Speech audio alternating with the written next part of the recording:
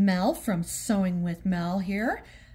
I did a video a while back for Got Interfacing where I showed how you could iron out wrinkles in interfacing and still keep the fusible properties. Okay, so you would be wanting to iron it onto something but peel it right off. And I did that on something called a Fusimat. Okay, this is a Fusimat. And it's good for applique, for things you need to see through. So you'd put your stuff down and put that over the top of it, and then you could iron on top of that without actually touching your fabric.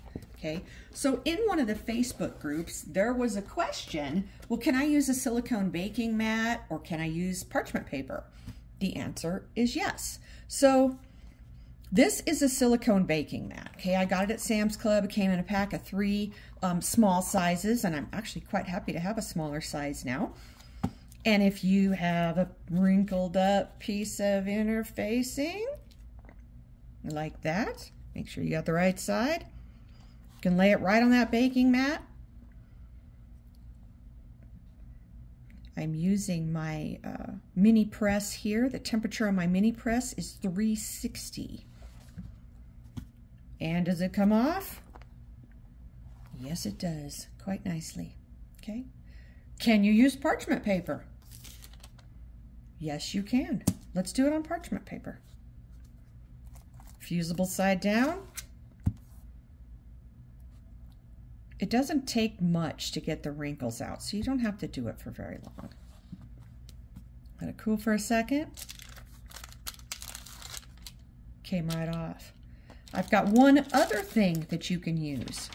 If you print out shipping labels, you know how you have that backing sheet that your label sticks to? You can do it on that too. Put the fusible side down, sticky side. It's kind of sticky right now because it's hot. Smooth it out.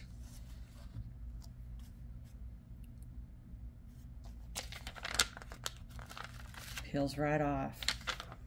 Now, after all of that, is it going to stick to my piece of fabric? Well, let's just see.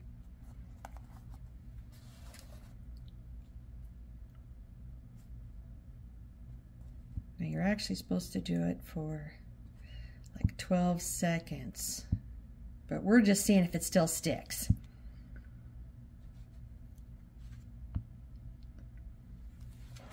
Okay, let it cool for a second. These do get hot, so if you're ironing on it, don't stick your knuckles on it because it holds heat for a little bit, okay? Did it work? It sure did. It's still warm, so I could peel it off if I had to, but it's fused on there.